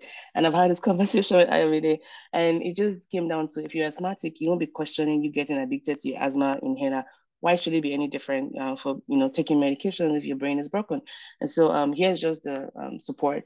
It's okay to say you're not okay, but seek that level of help you need. If you have to be on meds, do your due diligence on the side effects and what is it going to profit you, how long do you have to be on it for. But all that to say, it's okay if you need to get on meds or do therapy and medications, or just therapy alone or medications, whatever works for you. And don't think therapy is a cop-out. You guys have no idea how much unpacking you have to do. It's a lot of work to expose yourself to someone and hoping that they're on the other side to scoop you up and help you with that. Down to one of our very last questions will be from the wonderful country of Zambia. And this is one of my podcast sisters, Chulu Chansa. She wants to ask about how parents can be well equipped with working with the school units in basically building relationships to avoid suicide in the kids. So how do we partner up with teachers to help our children not be suicidal? So that parent-teacher connection, how do we do that? And I'll toss it up to any of the panelists to answer. I'd like to speak to that, but also throw in faith communities as well. And maybe especially actually, obviously where people are faith practicing. If you're not, then that's, you can look for other social avenues, but other social sort of third places. In terms of partnering with schools, I think lots of teachers are trained in these sorts of things, including even in like back home as well. Obviously, that's probably done better in the West. But I know that in Nigeria and a lot of African countries, that's starting to be a thing that people are becoming more and more aware of. Obviously, they also have other challenges, including the fact that they probably have like five times more students. And so just practically, it's just going to be harder, period. If you have 50 students versus if you have 15, to sort of look at their mental health. And, I can't really blame anybody who struggles with the bigger number. But I think people are trying. I think a good part of it is just the basics that I think parents have always done, which is have as good a relationship as you can with your kids' teachers, know your kids' friends where you can, and have conversations with them. I know a friend of mine found out that her son was having some quite dark thoughts through a friend of the son's, who came to this parent and said, look, he's not talking to me and something's going on. And this again goes back to the community thing, right? So it was the friend, and this was a school friend, which is why I'm bringing that up here. It was the friend who was able to sort of spot it, but then the friend knew the parents enough, and again, that tells you a lot of what work has gone on in the background to feel comfortable to say, I'm going to talk to this guy's mom because I'm not able to talk to the guy.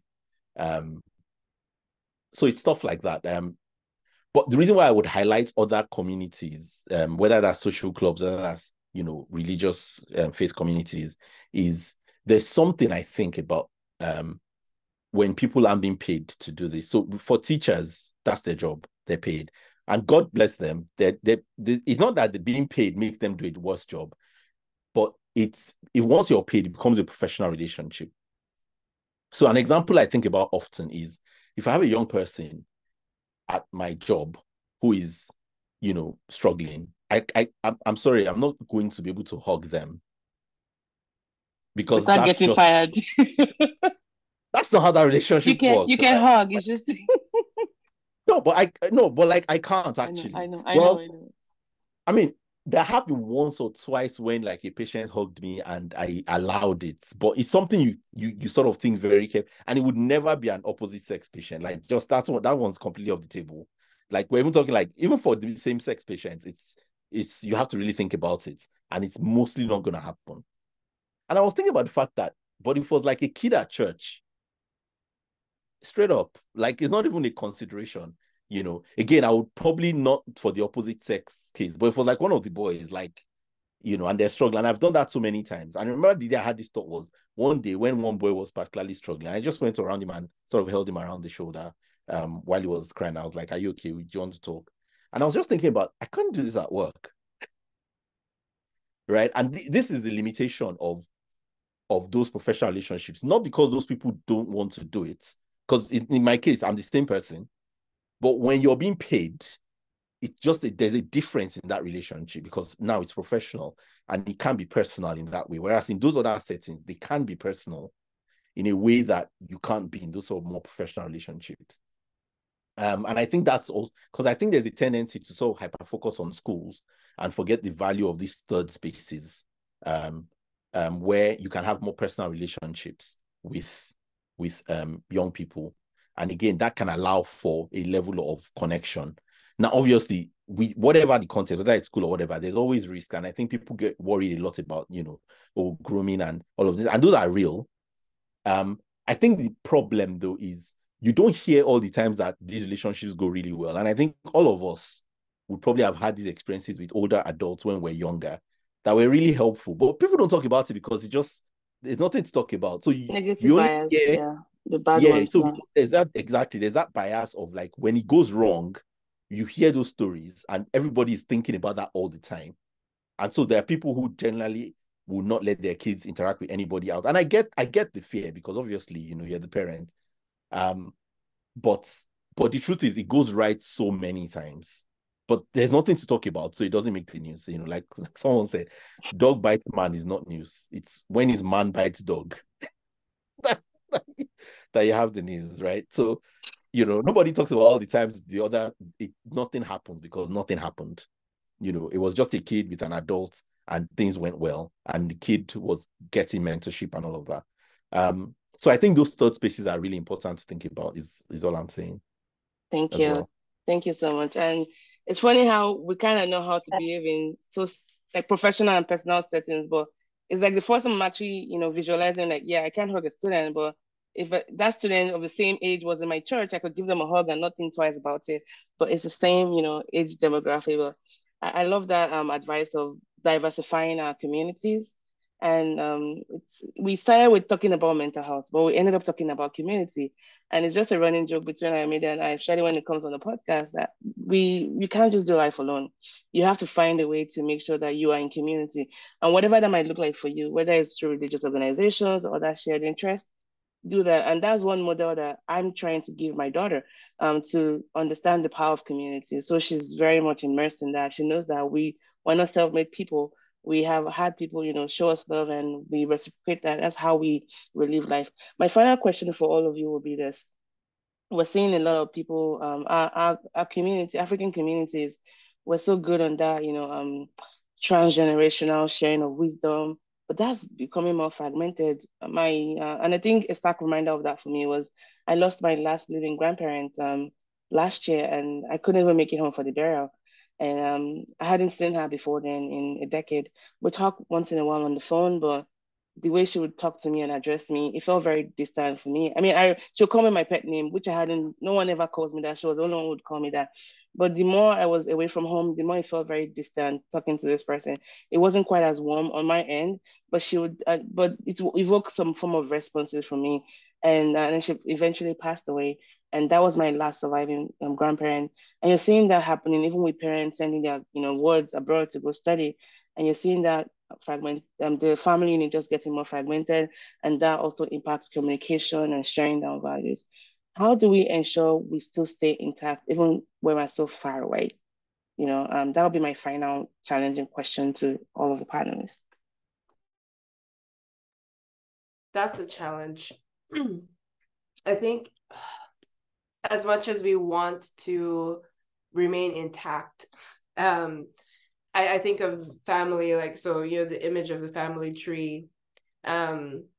Well, typically the family tree is like trying to figure out how everyone is related. But if we made an analogy with the actual tree, it starts with the roots, right? The heritage, where we're collecting everything, and then you have the branch that's kind of the core identity. The trunk, that's the core identity. But then you have branches, right? So and the branches are the farthest from the root, and they go in different directions. But they're still connected to the roots somehow. But grafting happens, right? Sometimes you like cut off a part of a branch and you put it into another tree, and it still thrives, right?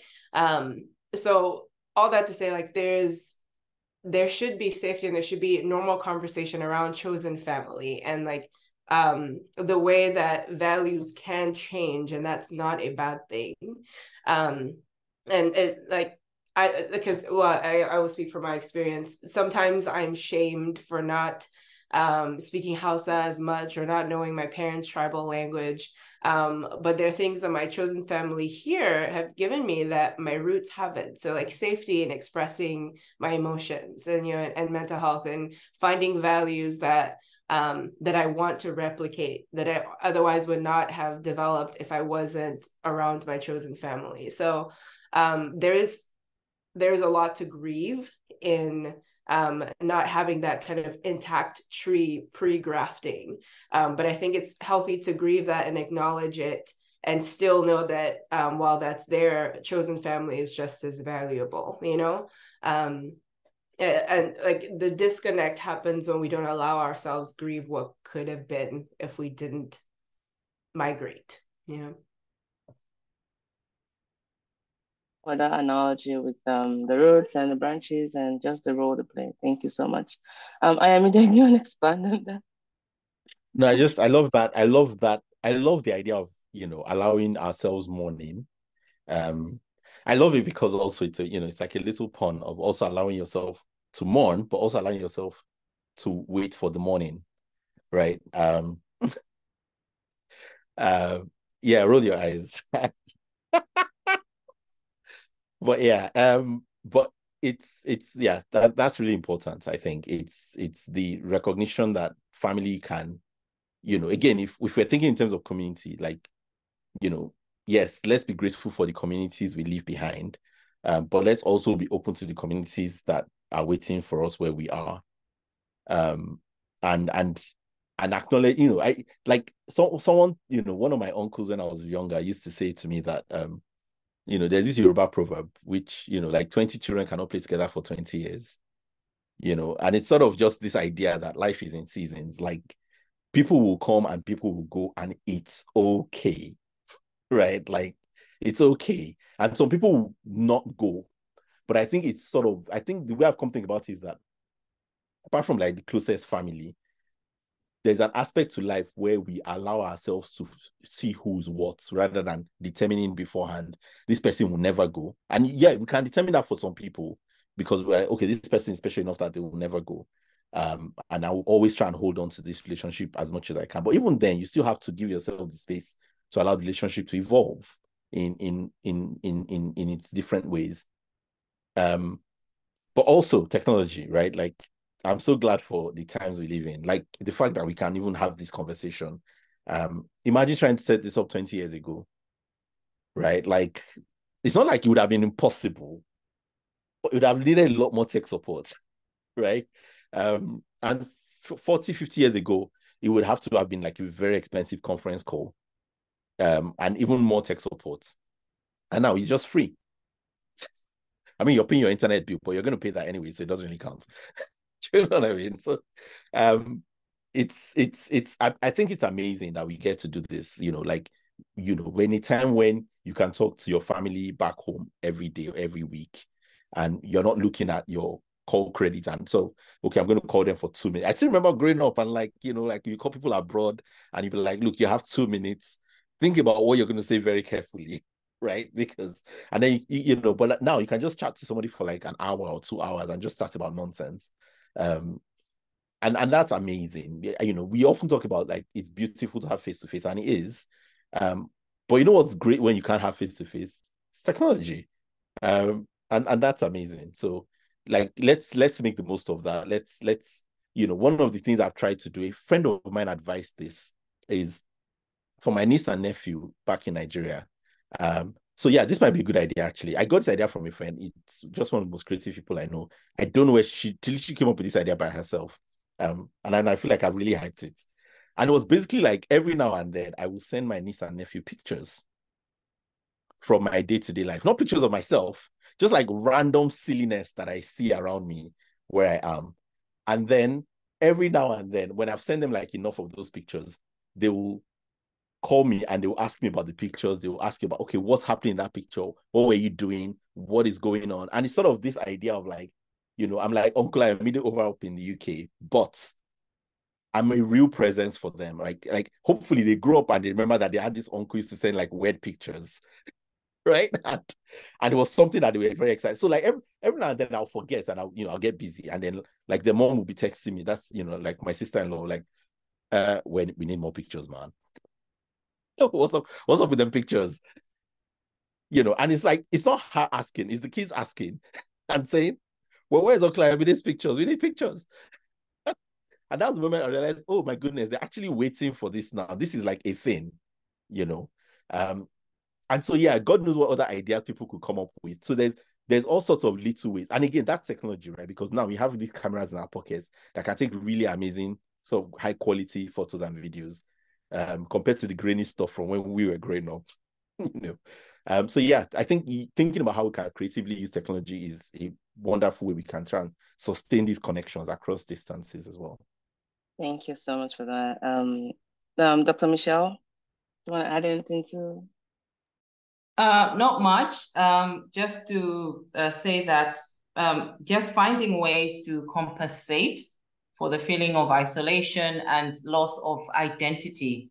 And as Dr. Ayomide and Dr. Puri said, it's really just appreciating where you come from and making the best of where you are, because we all leave our homes for a reason. And it's not a decision that you make impulsively. So yes, just finding a way to feel curving a new identity. I mean, I'm blessed. I feel blessed. I've literally found a new community here, something that I never expected, So it's the same thing. Just find a way to deal with the isolation, compensating, finding different ways to connect. And I like the idea of finding a new family, as Dr. Puri put it, finding family in others. And family doesn't have to be, blood family, but anyone who embraces you, who makes you feel welcome and, puts you in a place where, you're thriving. That's family to me. Thank you so much. We have talked a lot today. Unfortunately, our time is very well spent, but I will, if you follow the Multiple podcast, also find our YouTube channel on YouTube and Instagram at the Multiple podcast. We will be putting just the summary of this episode. And also, if you'd like to get in touch with me or any of the panelists, you can just email me at talktomore@multiple.com, and I'll be more than happy to introduce you to any of the panelists. Or for those that are publicly available, you guys just shout your Instagram handles or email addresses. I can start with Dr. Ayomide. I know you're out there, you're outside. Yeah. Okay. Yeah. Mine is at X now. We have to call it X, don't we? It sounds like a drug. I was going to say it sounds like something inappropriate. But yes, I'm at Dr. Ayomide on the X app, and also on Threads if you're into that. I don't know if people are into that yet. But yeah. And hello@drayomide.com if you want to send me an email. Join drayomide.com for my newsletter. And mine is materomichelle@gmail.com. I am very old school, so I'm not a very social media person, but on Instagram, Mate-Michelle 2021. But on LinkedIn, I'm very much there most of the time, and you can message me on LinkedIn as well. Got it. Thank you so much. And I'll put all down in the show notes. Dr. Puri. Yeah, Michelle, I'm right there with you. You can reach me on email. You email me. Just find me on LinkedIn. Well, my email is jessica.puri@northwestern.edu. Or LinkedIn is just my full name, Jessica Puri, PhD, MPH. Fun fact, I am the only Black Jessica Puri. All the others are Indian. So you'll see my Black face there. That is true. Puri is like, Yeah.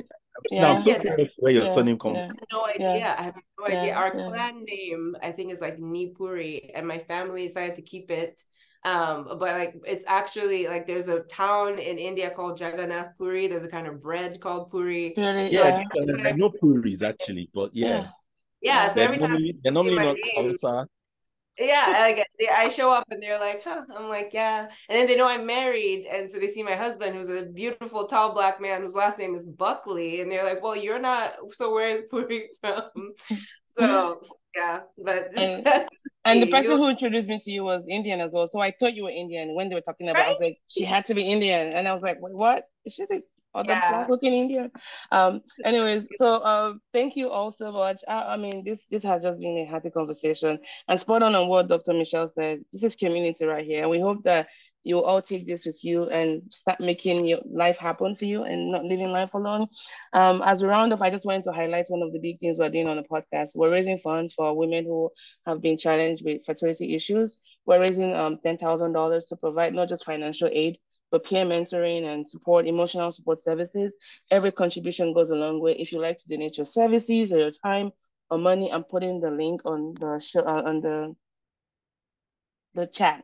And then as we just go, I just want to add that this preventing suicide in those we love, it involves not just our own effort, but we need to be in community for that to happen, right? So what are things I'm going to leave you with based on what our wonderful panelists said? Challenging the not my kid mindset. Watch out for cues. I know in this part of the world where we're so burdened with our 9 to 5 and 5 to 9 work, sometimes we're blindsided on how our kids are just growing, without and outside of us, but challenging that not my kid mentality, having conversations, checking in on them about their emotions, labeling the emotions, creating that diverse support systems, right? Embracing the communities of the past and present, understanding what your own limitations are, grow emotionally with your child, foster those very support network, cultivate emotional awareness, be mindful as parents. It's okay, you're heavily flawed, that's okay. Your kids will become heavily flawed parents, but that shouldn't stop the buck. Seek help if you need, be on meds if you have to be on meds. Recognize just the cultural impacts of mental health, the baggage you bring with you, especially if you're moving across countries. Address those unresolved traumas, seek support, and start opening those dialogues. Ayomide shared about that book, How to Talk So Kids Will Listen, and Listen So Kids Will Talk. That's a very good resource, and it was published in 1980, so it's got to be a good book, right? In any event, this has been a production from the More Sibyl podcast. We have conversations like this. As a matter of fact, this topic was inspired by, Jessica, who was a guest. So if there are other ways we can serve you as a community, please let us know. We take those comments very, very seriously. And we promise to populate those voices by bringing in people who would be able to speak to those topics. So reach out to us on email talktomo@mosibyl.com or follow us on Instagram at the More Sibyl Podcast. I'm so thankful for each of you for joining us on this Saturday morning, afternoon, evening, whatever part of the world you're in. And a great weekend to you and happy Thanksgiving if you celebrate that or not, or Kwanzaa, Christmas, New Year. Just, please stay safe and remember you really matter. And thank you all so much. Bye-bye, everyone. Thank you. Thank you. Thank you so much for this, Mo. Thank you. Thank you. Yeah, this was great. This was fun. Thank you. Thank you. I'll check in with you all. Good to be on a call again, Jessica. It's been a while. I know. I know. I feel like we can hang out for a while and like never run out of talk about.